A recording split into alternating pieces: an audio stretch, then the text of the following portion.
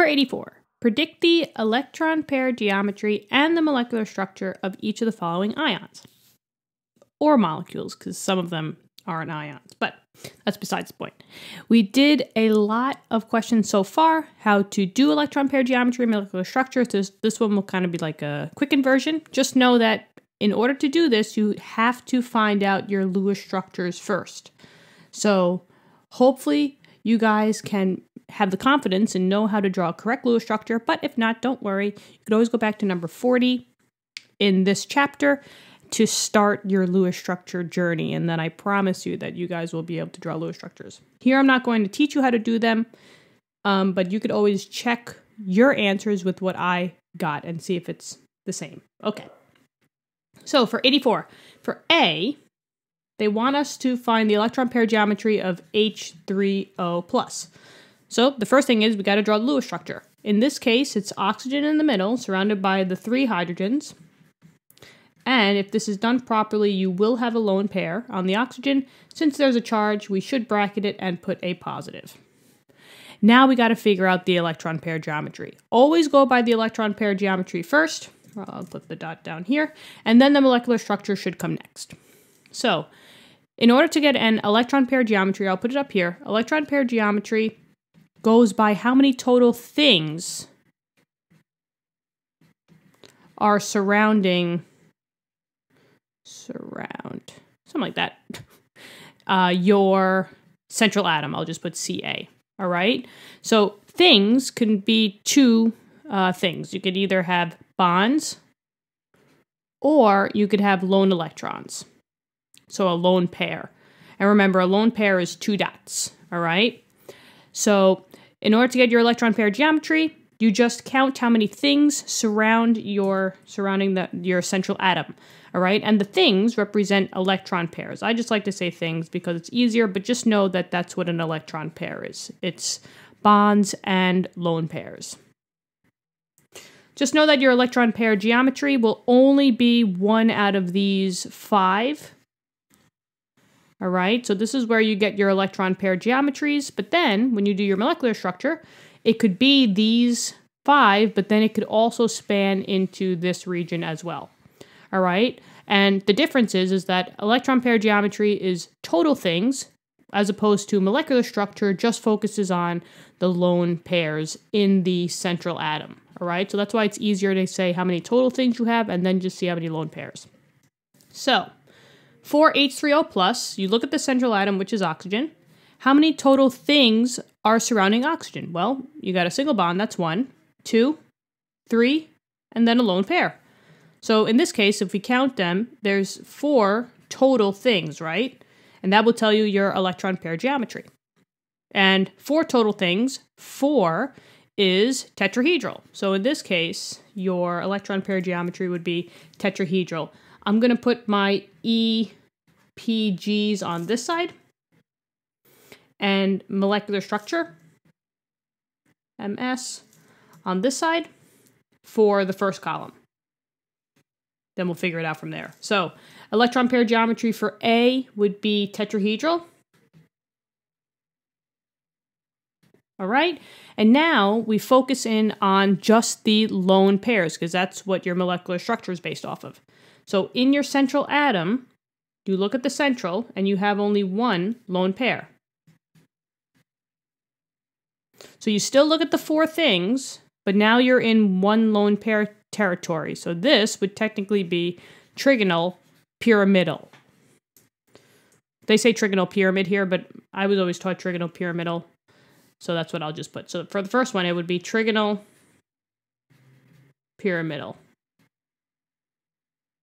This might be a little cramped, but you guys will bear with me, right? All right, so A is done. B. PCl4-. So you could pause the video and try to do the Lewis structure. You should get phosphorus in the middle, surrounded by 4 chlorines. So I'll just put 4 around here. Each chlorine should have 3 lone pairs to give it the octet rule. And in this case, you're going to have 1 lone pair on the phosphorus. So I'll just put it here. Okie dokie. All right, so central atom is phosphorus. Let's first find the electron pair geometry by counting how many total things. There's 1 bond here, 2, 3 total bonds, 4 total bonds, that's 4 things, and then 1 lone pair. So this has 5 total things. 5 for electron pair geometry is trigonal bipyramidal. So that would be for B, trigonal bipyramidal. And then, to find your molecular structure, you just look at how many lone pairs. Over here, there's just 1 lone pair. So, you're still in 5 world, but now you go to 1 lone pair, and now we're down to sawhorse, or you could call it seesaw.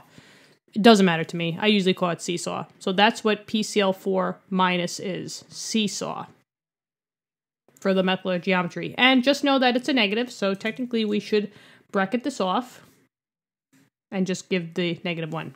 And B's done. C, SnCl3 minus. So your Lewis structure should have a tin in the middle, Sn, surrounded by 3 chlorines, 1, 2, I'll put the other one down here.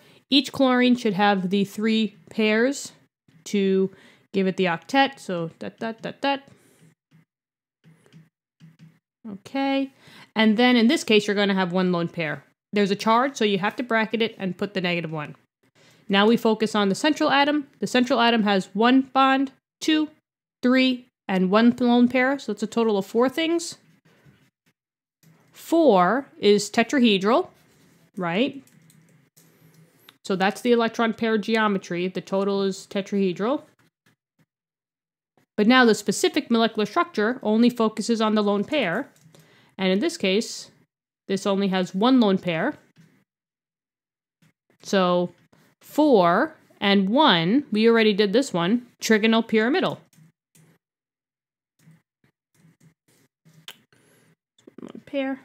And yeah, so just like A, trigonal pyramidal for C. And now let me erase A through C. If you needed, you could just pause the video, but I'm just going to erase this just so I had more room. Okay. D, BrCl4 minus. So Lewis structure is bromine in the middle, surrounded by 4 chlorines, 1, 2, 3, 4. Just like before, each chlorine should have those 3 lone pairs to give it the octet. And then in this case, let's see, 4, 6. So it should have 2 lone pairs if we did the Lewis structure properly. It has a negative charge, so we just have to bracket it and put a -1, or you could just leave it as a negative. And now let's look. Bromine is the central. How many total things are around bromine? It has 1 bond, 2, 3, 4 bonds, and 2 lone pairs, 1, 2 over there. So a total of 6 things. So now we're dropping down all the way to here, and your electron pair geometry would be octahedral. So that would be octahedral. And now let's just figure out the molecular structure. In here, you have 1 lone pair and then another lone pair over here. So this would be a total of 2 lone pairs. So 6 and 2 lone pairs is square planar. So now we're over here. And that's the molecular structure for BrCl4, square planar. Okay, moving on. See, these aren't that bad, right? But you see how it always comes from knowing your Lewis structure. ICl3, iodine in the middle, surrounded by 3 chlorine. I'll put 1Cl, 2Cl, 3Cl. All the chlorines have to have the octet, so they should have 3 lone pairs around them. And then iodine, let's see, 1, 2, 3, should have 2 lone pairs if we do it properly. No bond, no charge here, so we don't need to bracket it. So we look at the central atom. How many total things? 1, 2, 3, 4, 5, because there's 2 pairs. So 5 things. Electron pair geometry would be in the 5, which is trigonal bipyramidal. Now, I'm going to, for this column, I will say electron pair geometry and then molecular structure for these three. So electron pair geometry for E would be the 5 things. So that's trigonal, bipyramidal.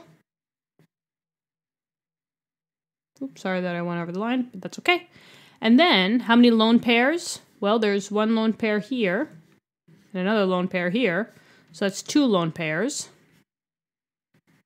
So 5 and 2, we drop down to T-shape. So T-shape. And that's your molecular structure. E is done. I'm going to erase to do the final 2. So if you just need a little bit more, you could just pause the video. Okay. And now let's go on to F, XE, F4. You have xenon in the middle, surrounded by 4 fluorine. 1, 2, 3, 4. Each fluorine should have the octet, so that means 6 total electrons around each.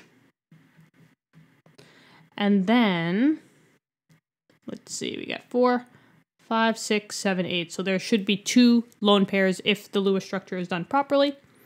We look at the central. Xenon has 1, 2, 3, 4, 5, 6 things going on here. So 6 things, like we said before, was octahedral. So that's its electron pair geometry. And then, how many lone pairs? There's 1 lone pair here. There's another lone pair here. So that's a total of 2 lone pairs. So 6 and 2, we drop down to, just like we had before, square planar. And that's its molecular structure.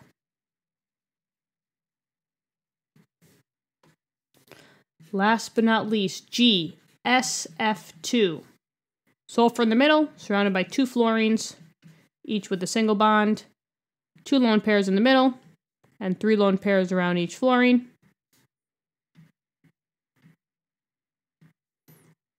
We look at the central atom, which is sulfur. There's 1 bond, 2, 3 things, and 4 things. So we have 4 things. 4 is tetrahedral, so that's the electron pair geometry. And now we have 1 lone pair up top, another lone pair down here. So that's 2 lone pairs. So 4 and 2 is bent. Or angular, but usually we just call it bent. So there you go. That's the molecular structure. And 84 is done. All these are done. Awesome job, guys. So if you want more practice, you could always see the couple of questions before, and there's more practice coming up, so hang tight, and we will do them together. Thank you so much for tuning in. If you want to help the channel, click subscribe. If you like this video, you could press the like button, leave us a comment down below. Thank you so much. I look forward to helping you some more, and I'll see you soon. Bye-bye.